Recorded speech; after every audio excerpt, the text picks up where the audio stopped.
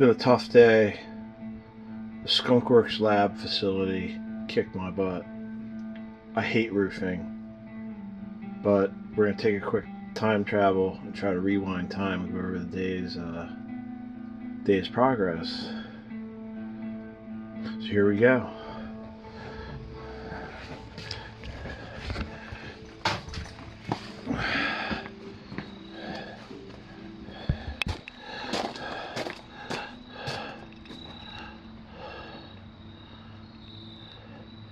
Hard to see it out here, but we're site protected for the rain. Actually, you can't see much, can you? But it's all clean. But we did the floor in the format it's going to be. It stinks like pure poison, but I'm going for the Craftsman outside, custom built by hand with pride, using Japanese tools, or at least tool makers tools made in China, Makita, Metabo, Hitachi. But I went with a translucent stain over the Advantech Toyota dealership and service department dealership gray. There is the Sicken Sea-Tall Marine on a test bit, but that's what the outside will look like. It's hard, there's a little color variation here. I'm gonna go get a white LED light really quick. Any construction project. That's the amber hue that you're gonna get on the T111.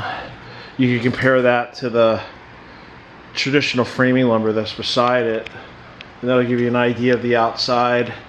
I think it dries a little bit darker or a little bit lighter, I can't remember, but that's Sicken Sea-Tall Marine in its pure form. Little test strip, windows. We got some Ticoing to do still on the ceiling. There's no way I'm jumping up on there, but no way. But yeah, it's got a Tico the ceiling, the rafters. Get my light. Here's the Makita. White light is good light. So, there we go. Now we have a Starlight Star-Brite. But if you could see up there, I put big hangers. They're like 3/16 steel with fasten masters. And there's a better look in each corner over the header, and then now we can get a better view of the ceiling. So there is the skylight rough-in. Let's aim this light a little bit better. Sorry about the lighting. I'm learning how to be some sort of video photographer, cinematographer. But there's the skylight rough-in. We got the ice and water shield up, but the Ticos, we'll get a joist hanger on each of those in the ridge, and what you see, the black, that's the ice and water shield that's over it. And then the skylight box will get doubles headed off with Ticos. So everything, and then there'll be hurricane straps on the rafters. You need to stiffen it up for a vaulted ceiling, and it's also like code. I'm going to try to go with something kind of fancy. I like to use a little over-engineering. There'll be a work table there at the windowsill height, something like butcher block or stainless steel type work table. There'll be shelving along the back wall, and then shelving on the side wall, which will be like an L-shaped feature.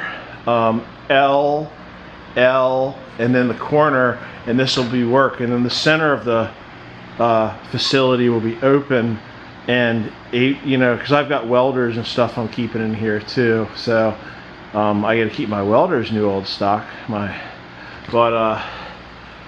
Uncle John, he did a fancy job putting the ridge in, and God bless him, man. He's a hard damn worker for a 72-year-old man.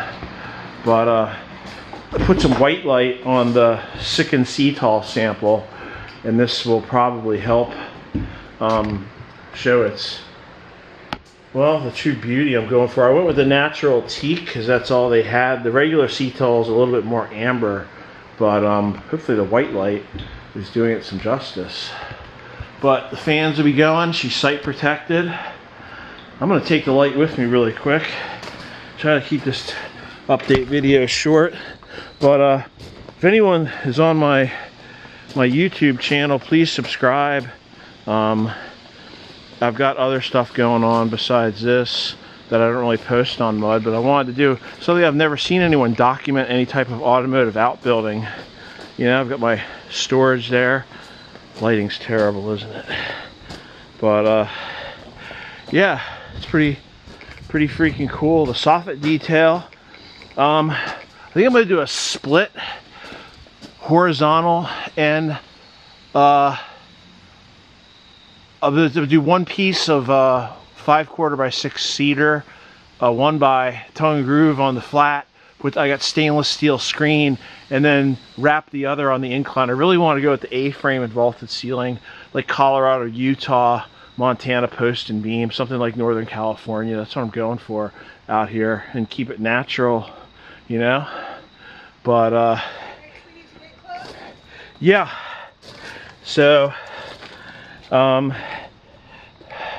you see out here we got the rake and the chicken ladders up today, and that was I didn't treat it because it's going to be exposed, but that'll be all boxed in with something, or maybe it'll be left exposed. I'm going to coat everything with Sikkens and see how it turns out, and then box it in as time goes on.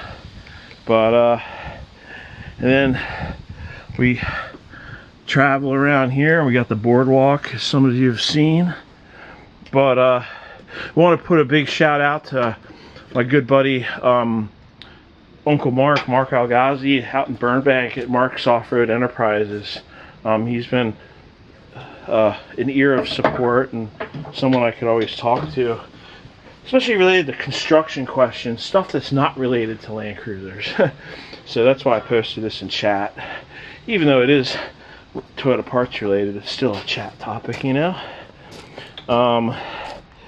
Pour the second sonotubes and underneath the beam, which was planned, and put copper, but the concrete shrunk, so I've got to put some structural shims.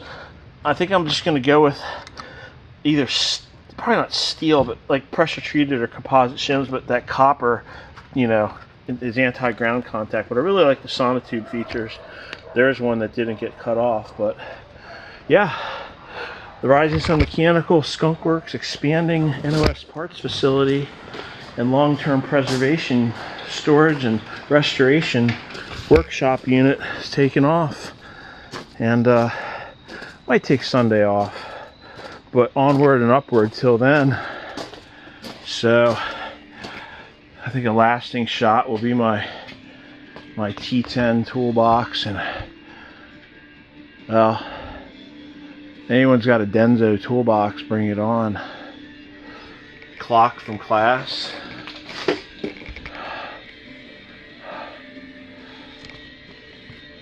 It's always about rewinding time at the Rising Sun Mechanical Skunk Works.